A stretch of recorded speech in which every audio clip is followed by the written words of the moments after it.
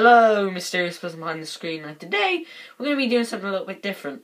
We're going to be taking a look at one of my favourite series of all time, Primeval. Now, the original version of Primeval, which is the British version, ran for 5 series. I've got them all here. And that was the sped-up version of the Primeval theme music you heard in the intro. Basically, it follows a group of people tasked with dealing with creatures from prehistoric times coming through to our world by means of these anomalies in time that are popping up everywhere, and these creatures are coming through and they need to fight them, and that's the basic premise. And it was great. I really enjoyed it. I mean, many say that it's just a Doctor Who and Torchwood rip-off, especially Torchwood with like the team going to deal with something out of the ordinary. But for me, when I was younger, this was like second to Doctor Who. It was like Doctor Who and then this was my favourite show, and I was just like, I just loved it. I would watch every series again and again and again and again. And I just loved it. I really didn't get what people had against it, and as it went on, people seemed to end up loving it as well. But then Series 5 came along. This is Series 5. Series 5 came along, and it ended the series. We don't know if there's going to be a Series 6. Series 5 ended on a cliffhanger. We have no clue if there's going to be a Series 6. They made a North American spin-off show that was just abysmal. It just completely ruined everything. Like, everything was ruined. I heard they're making a film, but none of the original cast returned. None. Only Connor returns. That's it. No one else. So, I'm going to go through each of the series now, giving an overview of them and saying my thoughts on them, and then, yeah, it's going to be good. So, first, we have Series 1. There's Series 1 there. What year was this? 2006? I have no clue. 2006, 2007? I think it was 2007. But yeah, this is, kind of feels separate from the rest of the series, because, of course, it's setting it all up. It's, but the tone's different because there's no arc, and the arc is basically the base of operation, and that turned up in Series 2, but in this, they just have a boring office type thing, and it's a great series. Series 1, not one of my favourite series, but it's great because it does do a good job at setting it all up. It's 6 episodes long. I think each episode is an hour or 45 minutes, one of them, and it's a great series. It introduces all the main characters, and as we'll get onto when I go through Series 2, it does feel so separate from Series 2, 3, 4 and 5. Well, 4 and 5 feel separate from the whole thing, but Series 1 is good, but it's not one of my favourites. And I'll just read you the blurb here. When evolutionary zoologist Nick Cutter discovers prehistoric creatures alive and well in the present day, the natural world is turned on its head and humanity faces a threat to its very existence. Unexplained anomalies are ripping holes in the fabric of time, allowing creatures from the past and the future to roam the modern world. Cutter and his team struggle to keep the looming disaster secret while dealing with savage monsters, giant insects, prehistoric parasites, and other deadly foes. Cutter also has to deal with a deeply personal dilemma. He discovers that his wife, Helen, missing, believed dead for 8 years, has actually been travelling in time through the anomalies. Now she is back with possible answers to the riddle of the anomalies. But is it an answer that she is willing to share? So, the basic cast here, we have Cutter, Claudia Brown, Connor Temple, he's like comic relief character. He's in every series, and he was one of the only original cast in like Series 5 and 4. Abby, again, one of the other original casts in Series 5 and 4, and Stephen. So yeah, that's the main cast for series 1. And you have Ben Miller as the head of it, James Lester. He's absolutely hilarious in this series. Again, he's in series 5 and 4 as well. He's the other one, and he's just brilliant in it. I love his performance, and that's why I was really excited when he was in Robot of Sherwood in Doctor Who. So yeah. Okay, now we're on to series 2, and here's the principal cast for series 2 there. And read you the blurb because you won't understand anything else until I read you this blurb. Can I just say there will be spoilers in this. Spoiler warning, if you haven't seen Primeval, then you need to before watching this. The blurb. Professor Nick Cutter is having a very bad day. His estranged wife Helen has deceived him, tricking him into going through the anomalies one last time, but something has gone terribly wrong. Upon his return to the present, the world as he knows it has changed, and he and Helen are the only ones who know.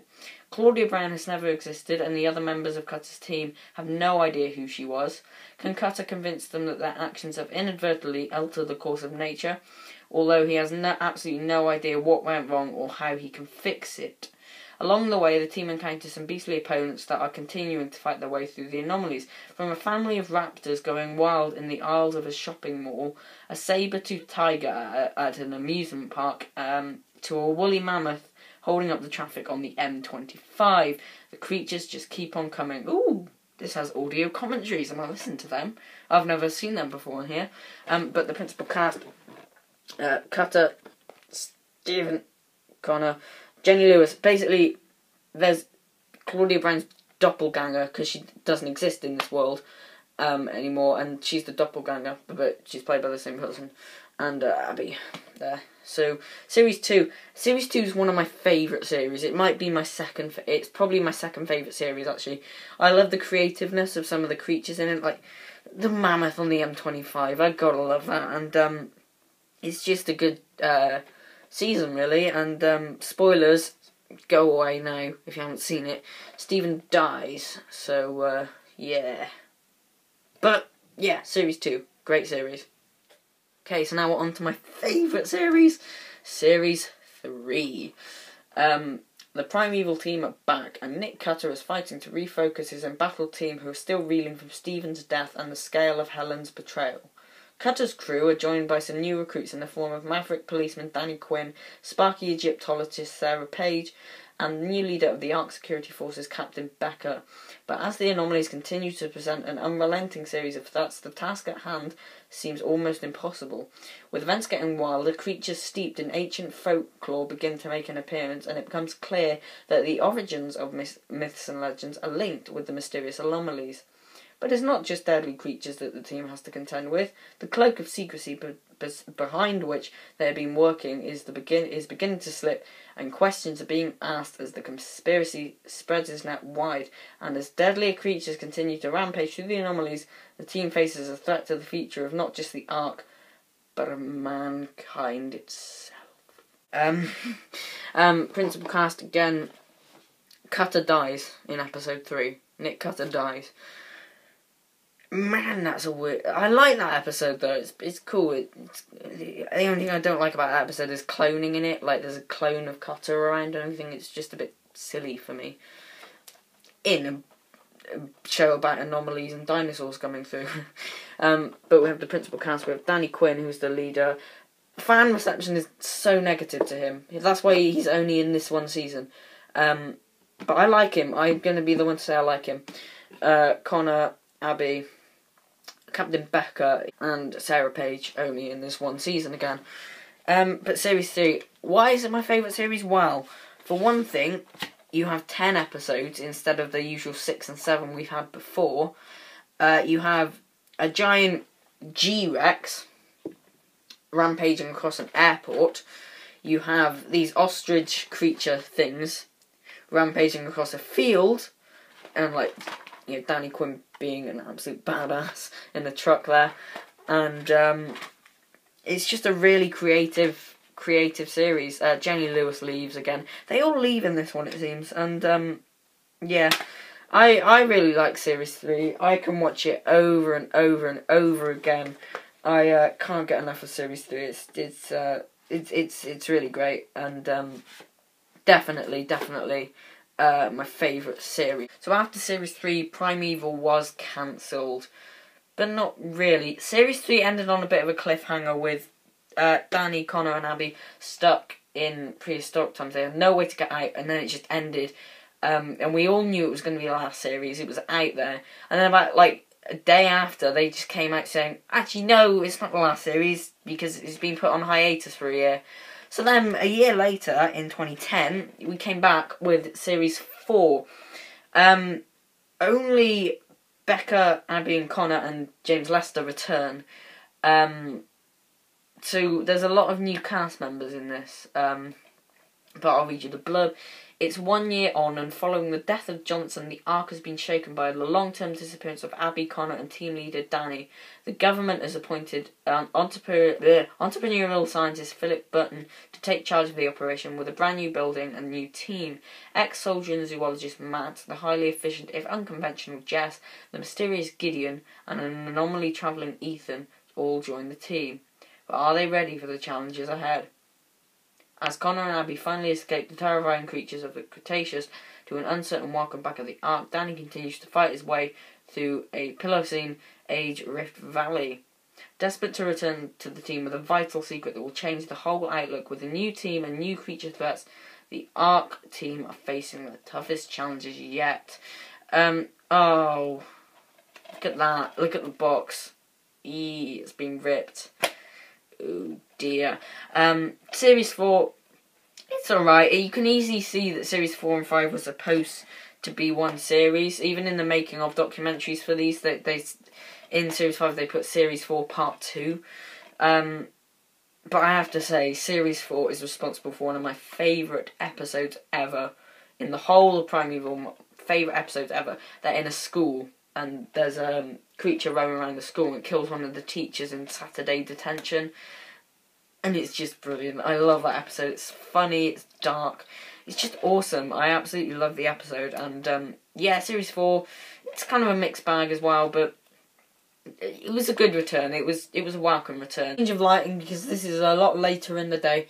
But after Series 4, we had Series 5, which was a direct continuation of Series 4. Back at full strength with Abby, Connor, Lester, Jess and Matt on board, the Ark team must race against time once again in its fight to save the public from the terrifying creatures appearing through the anomalies. The members encounter vicious burrowing creatures, enormous underwater predators, a raptor on the streets, on the rampage in Victorian London, a Tyrannosaurus Rex prowling the streets, and a mass of ferocious future beetles laying siege to the Ark headquarters. But even as the team faces its most formidable challenges yet, it may have more to fear from inside the organisation. Can any of them trust the new lab assistant April? Why is Connor set on helping Philip? And can Matt and Abby do anything to stop him? As secrets, plans and betrayals come to light, it's time for the team to decide just whose side it's on. Yeah, Series 5 is a bit of a letdown, to be honest.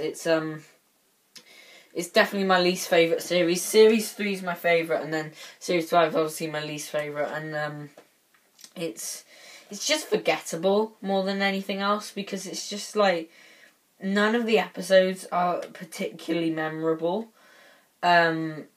So just for that reason, it's my least favourite series. It's not all bad, but yeah, not one to end Primeval on, really. Not a good one to end it on. I just wish that they'd bring it back for a Series 6, because the cliffhanger's just painful. But anyway, would I recommend Primeval? Well, on the strength of Series 1, 2 and 3, yes. If it was only Series 4 and 5, then I could slightly recommend it to you, but not really. You can find the DVDs cheap on Amazon. You can find a whole set with every series in a box set pretty easily. Or you can just buy them individually, say if you want to buy Series 1 to see if you like it or something. But yeah, I hope you enjoyed my look at the Primeval series. Leave a like, comment, subscribe. This was a really long video, and I'll see you in my next one.